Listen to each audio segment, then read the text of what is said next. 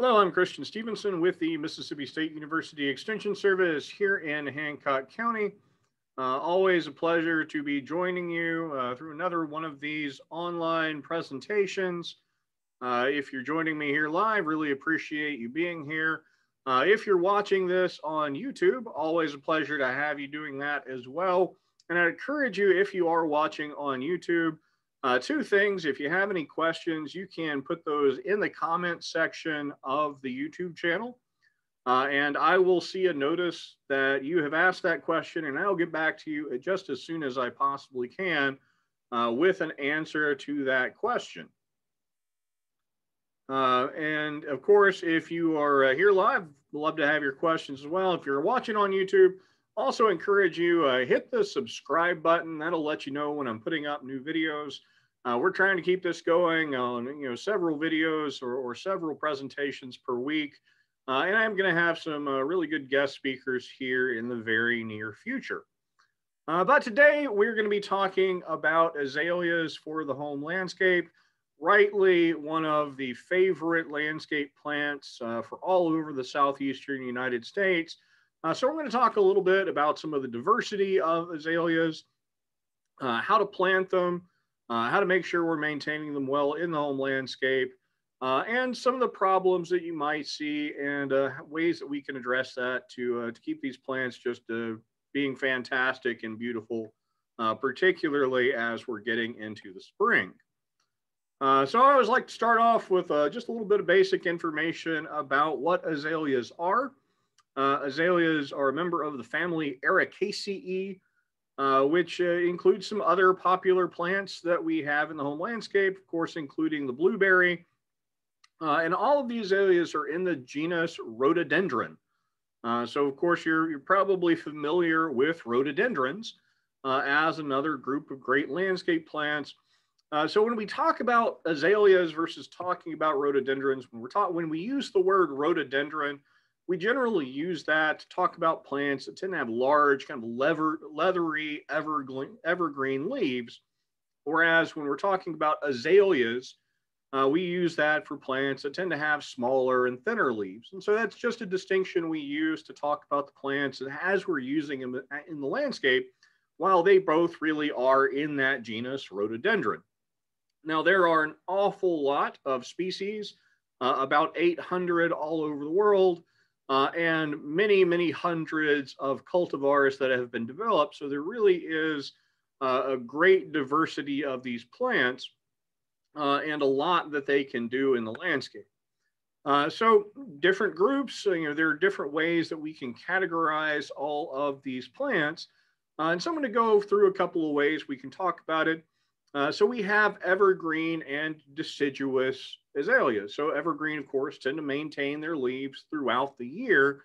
And here in the United States, those tend to be imports or non-native groups of plants that are generally native to Southeast Asia, including Japan, China, Korea, and Taiwan.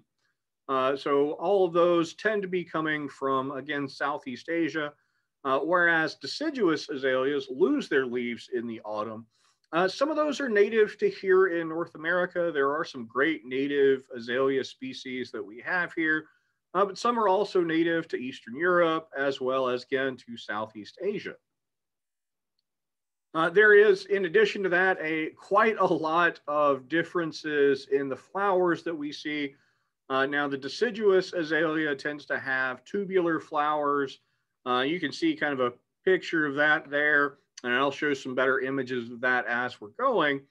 And they tend to have really long stamens, and you can see a diagram of a flower there just to kind of give you an idea of what I'm talking about. And those tend to extend out beyond the petal. We see a lot more diversity in flower shapes for the evergreen azaleas. The most common is going to be the single flower form. You can use that diagram there for reference. It tends to have 5 or more petals. And then you have the stamens and the single pistil just coming right out the center of that flower. Then you have semi-double, where some of those stamens have been turned into or transformed into petals. Double flowers, where all of the stamens have been transformed into petals. Hose and hose varieties, those have the petals, but they also have colored sepals that add into the beauty of the flower. Then you have semi-double hose and hose and double hose and hose. And so, the real lesson that I take away from that is there are a lot of different flower forms and a real diversity in flowers, particularly in the evergreen azaleas. And so you have a lot to pick from, and you can have a lot of diversity in your landscape as you use these plants. Now, in addition to that, you also have quite a diversity in petal shapes, from strap-like or star-shaped flowers. I really like the spider-like shaped petals, really long, sort of thin petals, round-shaped. And then you also have diversity in flower color, where you may have varieties that are a good solid color or flecked or bordered with other colors. So a lot of diversity there as well as just diversity in flower color, all the way from whites to reds and yellows and oranges and deep purples. So just a lot of options in the landscape. One thing I think it's really important to keep in mind when we consider azalea varieties is that they bloom at different times. So we have early flowering types that are going to be blooming really starting out here in the very near future and going through to March. Then we have those that are going to be blooming in May and April. And then we have some late bloomers that will start up in June and can continue all the way into the fall of the year. So one thing you may want to consider when you're choosing azaleas for your home landscape is to get varieties that are going to bloom at different times so that you can keep that color progressing throughout the year, really showing off in the home landscape.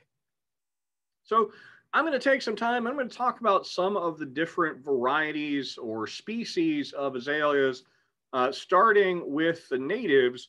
And I want to just take a second to say that there's a lot of diversity out there, and there's no way that I can spend the time to go through every single one of them. So I've just picked out a few kind of as an example, but I would encourage you to look more into all the different variety that's out there because I'm not able to mention every single one.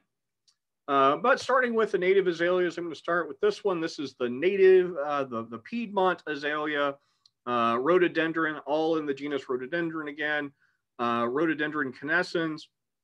Really nice white to pinkish tube-like flowers. There's really long stamens coming out, so you can kind of see an image of that right there, what I was talking about earlier. These go up to a height of about 15 feet. And they have a really pleasant honeysuckle-like fragrance to them. So really a gorgeous plant for the landscape, really well adapted to a lot of our environments here in the southeastern United States. If we want a smaller plant, this is the coastal or the dwarf azalea. Common names can vary depending on who you're talking to. R. atlanticum is the species name here. Again, white flowers, some with a little bit of a pink flush to them. And this is a much more compact plant, about 3 to 5 feet tall. And one of the things that I think is really attractive about this is the aroma of the flowers is very rose-like. So they have just a really pleasant aroma that they add into the landscape. Getting into a couple of my real favorites, this is the Florida azalea or rhododendron astrinum. Really just brilliant yellow and orange flowers. They have that nice reddish tube that I think gives them a good contrast. And I really like the lemony fragrance that goes along with that. They're also quite a tall growing species, so they can be quite large in the landscape and really just show off a fantastic amount of color. Another real favorite, you can see I like the oranges, is the Aconi azalea, rhododendron flammeum. Really nice yellow and yellow, orange, red flowers. A lot of them will have a yellow blotch on that top petal. Really a good, 6 to 8 feet tall and wide. Good upright growth and a kind of a medium sized. It really works well in the landscape. I just really like the sort of flame-like color that these have. This is the plum leaf azalea, or R. prunifolia. Flowers kind of have an apricot or orange color. Often petals have a kind of a deep red blotch on them. And while they're usually going to be, around 5 to 8 feet tall, they can get quite large. They'll reach a height of up to 20 feet. So certainly they can take up a lot of space and put on a lot of show. So I also want to talk about some of our non-native or our hybrid azaleas. Again, there are many more species of natives, and there's certainly a lot more species of hybrids that I'm going to be able to talk about. So I just picked out a few to discuss. Let's start off with the Kurumi hybrids. They get their name from where they originate in Japan. Sure, I'm not pronouncing that right.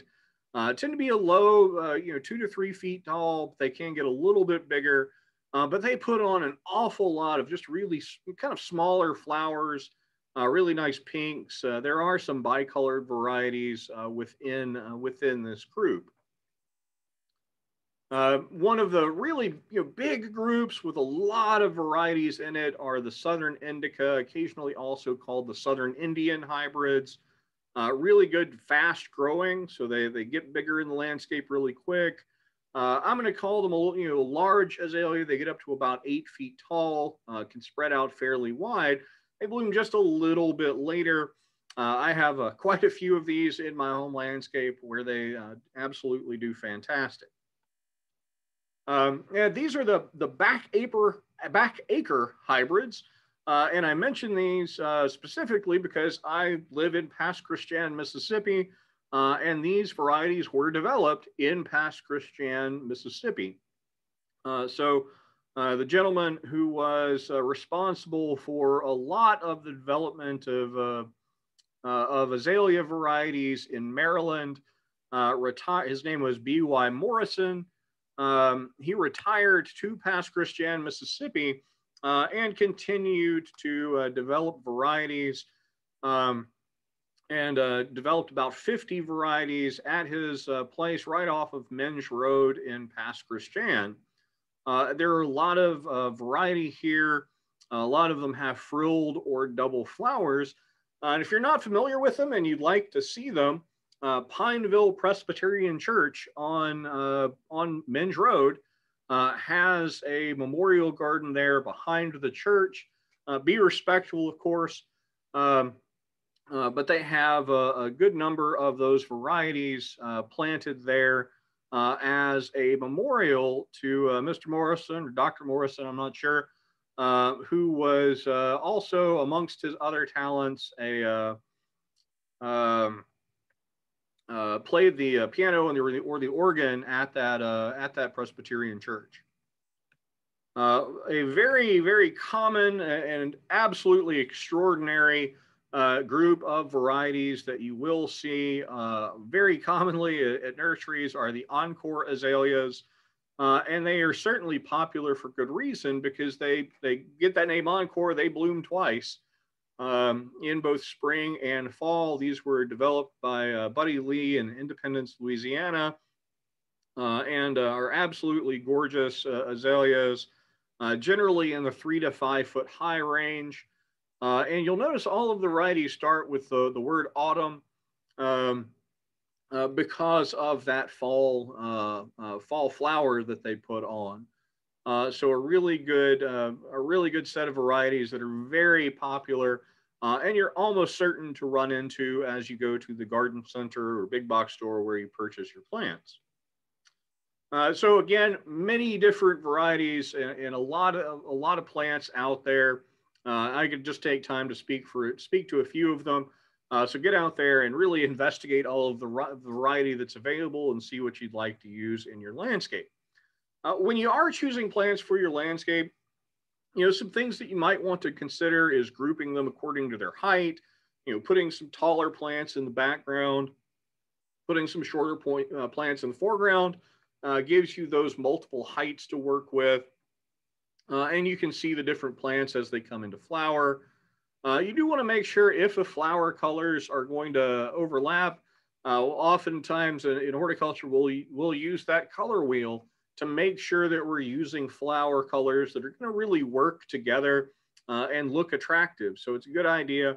Know what time they're going to flower and know what colors you're going to be mixing together to make sure that that's going to be a mixture of colors that works for you and your landscape. And, azaleas put on a fantastic show. They do an even better job when you have a group of them together. So if you plant several of the same cultivar right in the same area, you're really just going to get a massive pop of color in the landscape.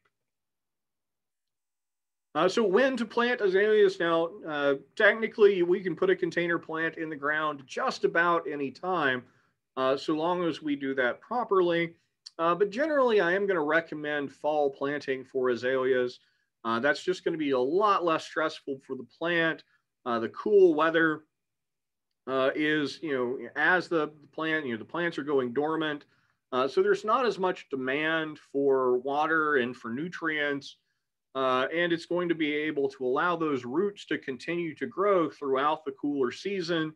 So when it gets into the next year, it's going to take off and grow really actively. Now, again, we can put container plants in the ground, particularly as we're getting into spring. Certainly still time to do that. But ideally, we do want to aim in that late October, kind of early November range for here in South Mississippi, maybe a little sooner if we're talking about the northern areas of the state. Now, azaleas, when we plant them in the landscape, we want to make sure we're planting them in a space they're going to be happy. They do prefer moist, well-drained soils. Soils are going to be high in organic matter. And like a lot of our plants in the landscape, they don't like wet feet. So we do want to avoid any areas that water is going to accumulate. If you have problems with drainage or if you have water accumulating in an area, there's absolutely no reason not to go with something like a raised bed or a berm. It's going to raise that soil level up a little bit, give you some better drainage, and the plants will do a lot better. Do keep in mind, even though we are talking about avoiding wet feet, azaleas can be fairly sensitive to drought. They tend to be fairly shallow rooted. So we want to make sure, if we're going through a dry stretch particularly as we're into the summer heat in the year, you may need to add a little bit of supplemental water in order to take care of them. One thing that does make azaleas kind of stand out in terms of taking care of them is they tend to prefer a fairly acidic pH. Most of our plants in the landscape, we tend to talk about them preferring that, around a 6.5. Azaleas prefer a good bit more acidic pH range from about 4.5 to 6. So that's something you definitely want to consider when you're looking at doing your soil test and making sure you're getting your fertilization right. Azaleas do very well in filtered shade.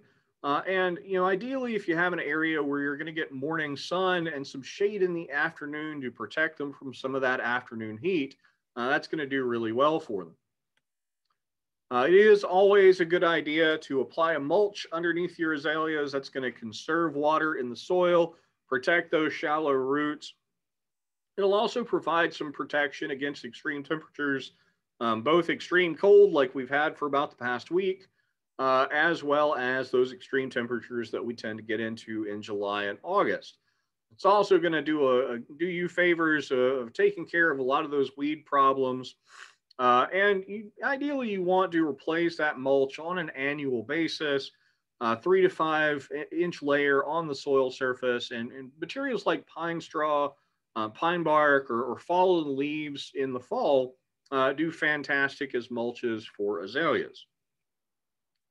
As I already mentioned, azaleas do tend to be fairly shallow rooted. And when they get water stressed, they tend to have leaves that kind of turn gray or wilt. You may see some scorch along the margins of the plant. And so it's a good idea to apply irrigation. Of course, I'm going to advocate for drip irrigation as being the most efficient way to do that, because that's going to deliver that water right down to the base of the plant, where the roots need it, rather than spraying it across the leaves, where that can make some problems with disease a little bit worse, or Of course, some of that water is just going to evaporate away. Fertilization is not generally, really a big issue for azaleas. Oftentimes, you can get away just with the mulch that you're adding, and you do want to avoid over fertilization because that can lead to foliar burn. And if in really extreme cases, if you really apply way too much, that can actually kill our plants. If you're going to fertilize, generally we're going to do that right after we have those plants flowering. And sometimes if we have a spring flowering cultivar, we'll apply a little bit more fertilizer, around June at a lesser rate than what we're getting in the spring. We don't want to fertilize after the end of June. So June 1st is our cutoff because we don't want to interfere with bud set. We don't want to interfere with the winter hardiness of the plant. So we want to cut off that fertilizer there. Generally, we're going to try to broadcast fertilizer. You can do that right on top of the mulch, good 4 to 6 inches from the trunk to beyond the edge of the canopy out to the drip line. What I do want you to make sure you avoid, you don't want to get any of that fertilizer onto the leaves of the plant because that can cause some issues. Pruning azaleas fairly straightforward. I like a plant that tells us when to prune it, and so we want to prune our azaleas after they've bloomed. So that's going to be usually in late spring, but again, that's going to depend on the azalea you have. So when we prune them, you can remove any tall or lanky growth. If you have suckers coming up from the ground that just kind of mess up the shape of the plant, you can remove those. And azaleas, like some of our other deciduous evergreen plants, can be rejuvenation pruned. So we can cut a healthy azalea down to 6 to 12 inches above ground level, and it will come back and be like it's young again and do a great job in the landscape. They do form their blossom buds for the next year during the summer. So again, we don't want to prune them late because we want to make sure we have that wood there for next year. That's where we're going to get our flowers. One thing that can be interesting is azaleas can be pruned or trained to grow just as a single trunk tree-like form. Those look really interesting in the landscape. I've also seen some examples of bonsai trained azaleas that are really attractive as well. We're going to talk a little bit about propagating azaleas. I do want to begin with just a note about propagating plants. It's something that's been raised in some of the other presentations I've given. When you're propagating plants, you do want to make sure that you're following the law and paying attention to whether that plant is patented. So breeders do a lot of work, spend a lot of time, effort, and money to produce these fantastic varieties of plants. And so they do have those plants patented so that they're the ones who can propagate that and get the return on all of that effort. So I encourage you, if you have a plant that's not patented, then enjoy and propagate it as much as you like. If you do have a patented plant, please don't. You want to follow the law and respect that patent and respect the breeder who put that effort in. Go down to the local plant center, a garden center or store, and buy yourself a few of them. That's the way to propagate those. You will be able to note a patent on the plant. A lot of times that's going to be on the label, so it'll tell you that there is a patent for that plant. That all being said, azaleas generally are propagated by cuttings, at least for the evergreen azaleas. And in order to do that, what you want to do is you want to take a 2 to 3 inch long terminal cutting anytime from June into September after the new growth on that plant has hardened off. So you want to cut just below a node and remove the lower leaves. You can see a little diagram there. Pinch off the terminal bud. That's going to be the bud at the very tip. And just leave 2 or 3 leaves on the stem. Dip that cutting into some rooting hormone and insert it into a growing mix. You can use all sorts of different materials for that. You can use potting soil. You can use perlite as the medium for that. Make sure it stays really good and moist. You want to keep that in a humid environment. So we're trying to limit water loss from that cutting. And most cultivars are going to wind up forming roots in about 4 to 6 weeks. And once they've developed a really good set of roots, we can transfer those into a larger container and then transplant those out in the landscape after a year.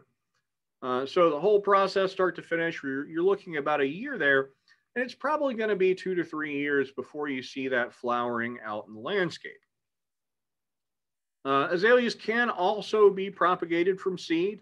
Those seeds are formed on those terminal pods after flowering, and you want to harvest those in October. You take out the seeds, you just tap them out onto a piece of paper or something like that to collect them, and just sprinkle them onto, again, something like sphagnum moss or peat moss, and cover in a seedling flat. And ideally, they do need to receive a good continuous light, and you'll start to see seedlings coming up from that. Again, it's going to take about 3 years from that to develop a good blooming plant, but it's a really interesting thing to do, and you can have a lot of fun with it. Another way that we can propagate azaleas is by layering. And there are two forms of layering that are used for this. The first of this is what I've referred to as simple layering in some instances, or air layering. For stem layering, just take a good vigorous branch. It's long enough to bend and touch the ground. And you want to put that down on the ground. And basically, you're going to wound the bottom of that. You often will apply a little bit of rooting hormone to where that cut is. And basically bury that underneath the ground of about 3 to 4 inches of soil. Make sure you keep that area moist. You can see the tip of that branch comes back out from where we buried it. That wound area will start to develop roots. And once it's effectively developed roots, we can cut it away from the parent plant, and we have our propagated plant. Air layering is just what it sounds like. It's done up above the ground. You want to do this on late spring, in late spring on wood from the previous year. Get a good vigorous branch, remove the leaves along that area of the branch, and you make a shallow cut about 1.5 to 2 inches long at an angle on the underside of the stem. Apply rooting hormone there, and put about a cup of sphagnum moss around that, and tie it in place. And then you're going to cover it with plastic, and cover that plastic with aluminum foil just to make sure that it reflects heat a little bit. And usually you'll see roots develop after somewhere between 6 months and a year. After it's developed good roots, again, you can cut it away from the plant, and you have your new plant. I would encourage you, if you're really interested in plant propagation, there are 2 videos up on the YouTube channel that you can go and watch through, where I go into a little bit more detail with this, and the directions there are going to be a little bit more thorough.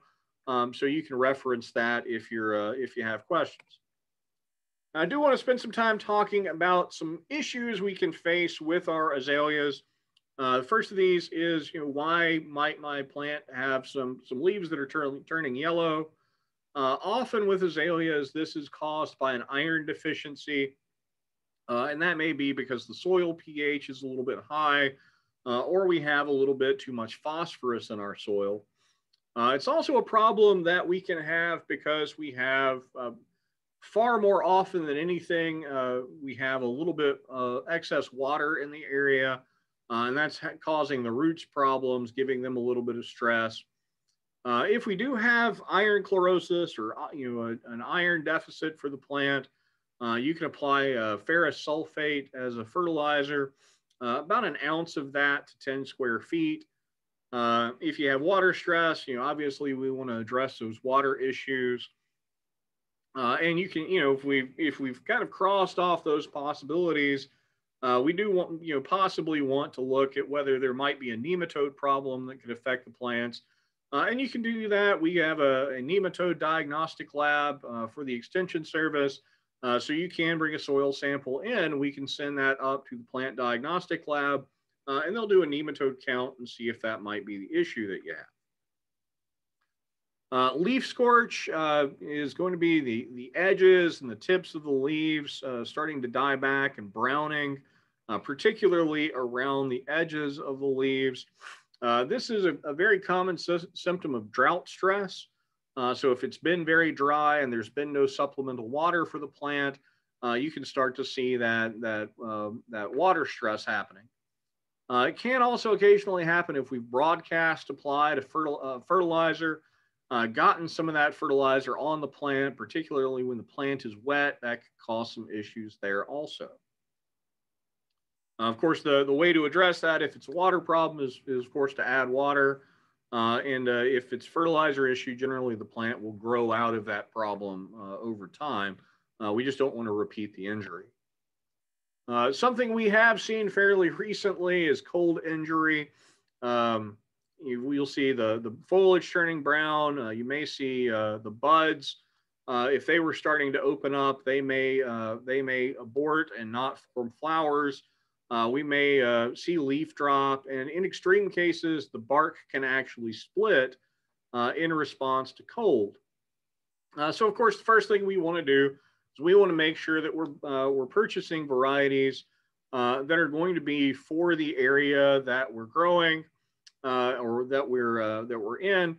And you want to pay attention to your USDA hardiness zone.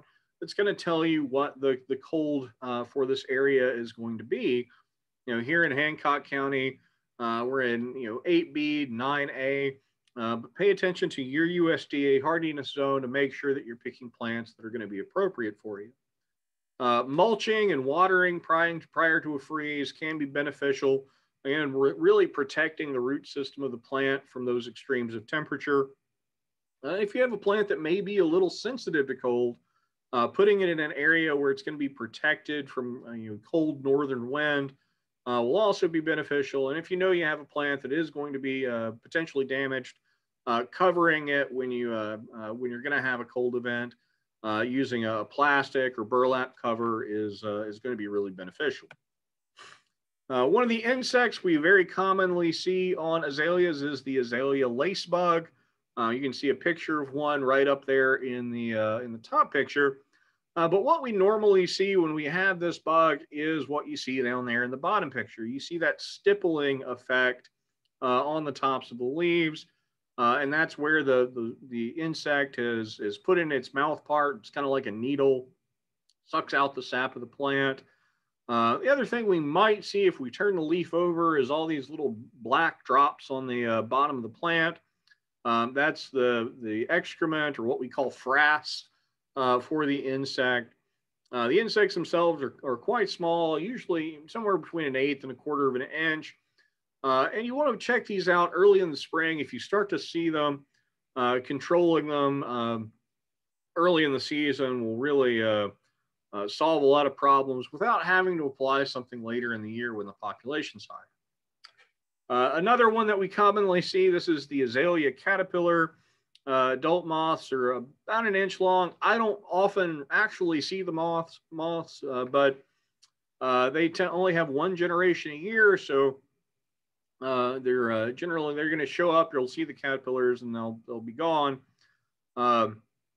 Overwinter in the soil, come out. The moth lays eggs, and you can see a significant number of these caterpillars grouped on azalea plants, particularly when they're small. They tend to spread out as the insects get a little older and a little bit bigger. If you go near them while they're on the plant, they will rear their head and their tail up at you.